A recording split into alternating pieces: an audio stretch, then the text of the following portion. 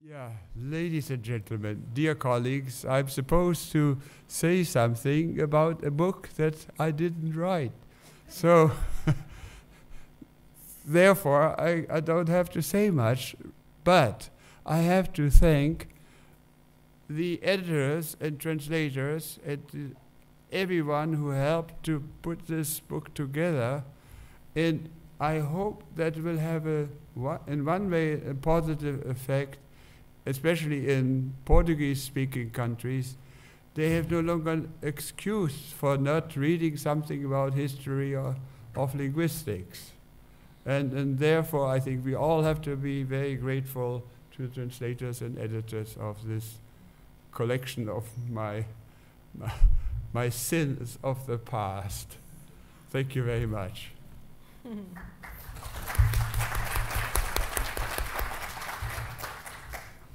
I was asked to say some words quite informally. I just would like, as an introduction, an English introduction to Konrad Koerner, to thank you, Konrad. Because if it is, if it is 40 years of historiography of linguistics for you, for me it's 20 years. When I started on the subject 20 years ago, you were the ones of, let's say, the directors of my work. The other one, Pierre Striggers, who is also here, but I thank you very much.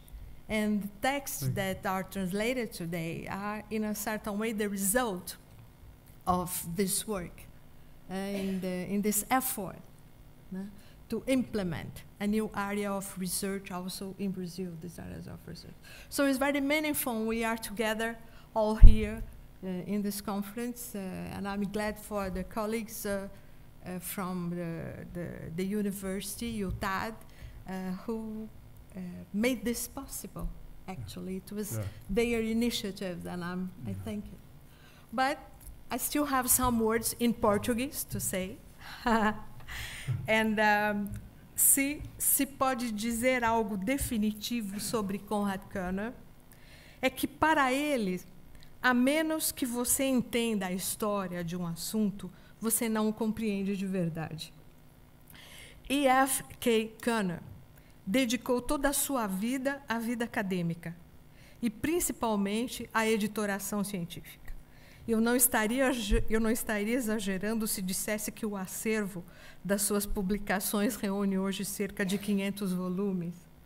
E nós vimos, né, que exatamente no material reunido por ICHoLS eu vi uma coletânea Beyond 500 Volumes. Esses volumes estão distribuídos nas 5 séries que ele criou e que mantém até hoje na editora John Benjamin's. Além, claro, das dezenas de milhares de páginas dos 2 periódicos científicos que também criou, Diacrônica e Historiografia Linguística. Konrad Koerner é autoridade em muitas coisas e da sua lavra saíram muitos livros. Foi pioneiro no trabalho em historiografia linguística e seu grande divulgador, não só pela publicação das 200 de artigos científicos, dos vários livros especializados que escreveu, entre os quais se incluem os 4 livros sobre o pensamento saussuriano, traduzido também em várias línguas, mas também pela sua contribuição para a profissionalização do campo da historiografia linguística como legítima área de trabalho acadêmico. Com efeito, desde 1973, quando deu início às E.F.K. Enterprises, até hoje, são 40 anos dedicados à pesquisa, ao ensino, ao incentivo, à produção e à divulgação do trabalho acadêmico em História das Ciências da Linguagem. O livro, que sai agora em português, por iniciativa dos colegas de Vila Real, vem se somar àqueles vários outros que Koerner dedicou à discussão dos fundamentos metodológicos do trabalho em historiografia linguística, por exemplo, a questão da metalinguagem, o argumento da influência e os princípios gerais que regem o trabalho historiográfico. Em segundo lugar, ao estudo de correntes fundadoras do pensamento e da prática de análise linguística, como o pensamento saussuriano, a linguística alemã do século XIX, ou o descritivismo linguístico norte-americano, a sociolinguística de Labov e a revolução chomskiana, tema revisitado várias vezes e recorrentes na sua reflexão. Em suma, o livro trata da proposição de que o processo de produção do conhecimento é tão relevante quanto o seu produto final, o que alça a historiografia linguística como campo legítimo de ensino e pesquisa em ciências da linguagem. Eu fico feliz de fazer parte dessa homenagem e muito obrigada aos colegas de Vila Real por terem me proporcionado esse momento também. Muito obrigada. Muito obrigada, Koerner.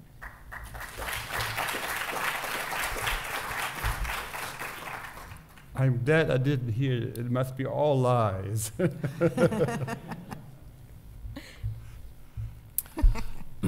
I'll translate to you afterwards. I'm your translator. You'll beat me later on when nobody is watching. That's the idea. Pode parecer estranho que a apresentação de um livro em português seja feita em língua inglesa, mas isto justifica-se pela composição internacional do painel e da audiência. E por isso passo em inglês. In 2012, Professors Koerner and Altman and myself decided to undertake the edition of some key papers by Professor Konrad Koerner.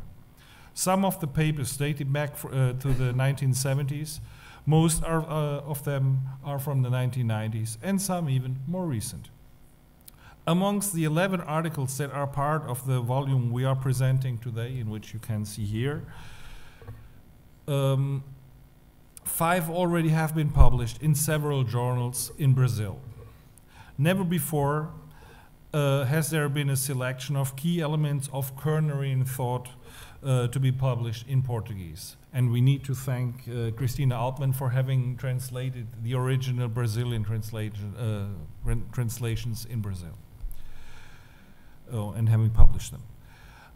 In what easily could have been a handbook with more Koerner contents, constraints of time and the desire to attend more to the brevity than superfluity led us to choose 11 papers, and not 12 or 30 or 40 or 50 or 100, with a quite elaborate range of topics. Thus, the first 4 papers are dedicated to the definition and key questions related to the historiography of linguistics in the Koernerian sense, the scientific activity of studying the history of the language sciences. It is true that some contents can be found in more than one of the papers that are reproduced in this volume. While conscious of the undesirability of repetitions, we prefer to keep it intact and thus deemed considerable interest of the book's Lusophone audience exactly in those articles we have reproduced here.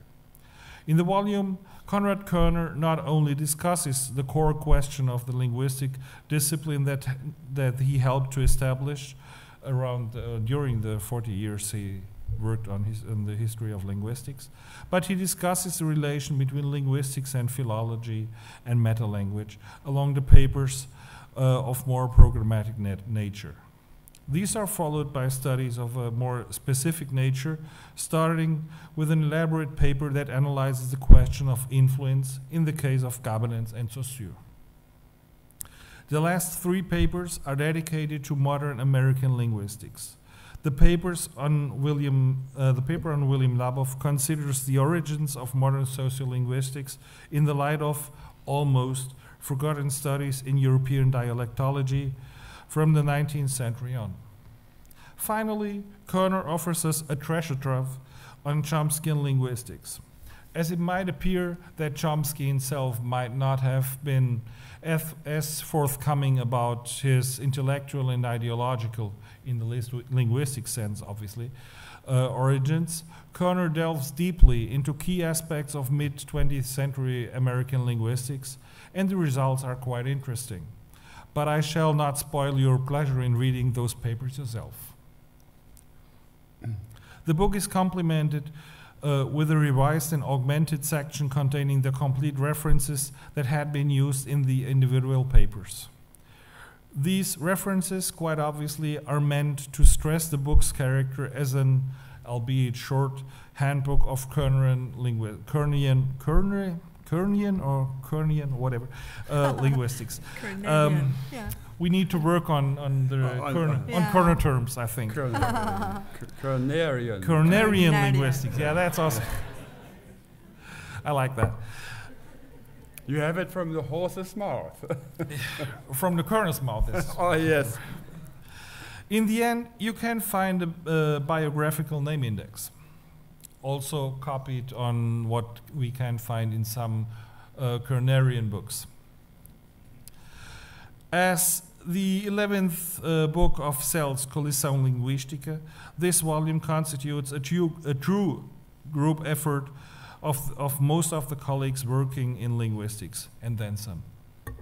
My thanks go to Professor Koerner for allowing us to produce this homage on the occasion of 40 years of linguistic historiography, and also, one might add, 75 years of Konrad Koerner, for that matter, which is quite important too.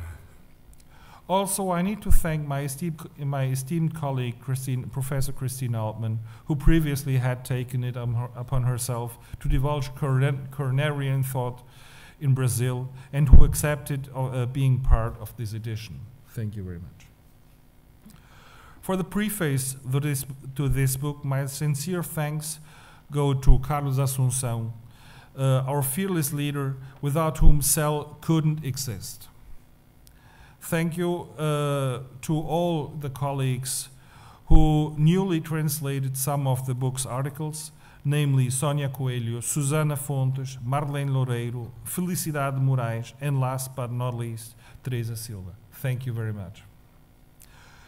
Also, this book could not have been published without the arduous revisory work of my dear colleagues and friends Mônica Augusto, Sônia Coelho, Gonçalo Fernandes, Susana Fontes, Marlene Loureiro, Felicidade Moraes, and Teresa Moura.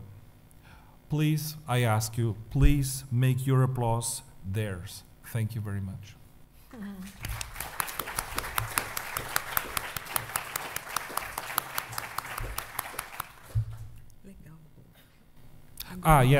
We didn't discuss that before, but I think it's quite evident that as we have enough books for each and everybody of you, you can acquire those books at the Secretariat. And as we've got the author here, I think we can expect him to sign one or the other copy, because this is just the unique occasion to have Konrad Koerner in a room with a book written by, well, we owe to Konrad Koerner, so please enjoy, get a book, get him to sign it. I have a pen ready. And he does have a pen, so he's all, while we didn't discuss it, he is prepared, so please enjoy. Yes. No, I especially have to sign those for your collaborator. Yeah, they're already equipped. They will be coming. They are there. They are there. Okay. So anybody who already has a book may just come on up. Ricardo já pediu a assinatura.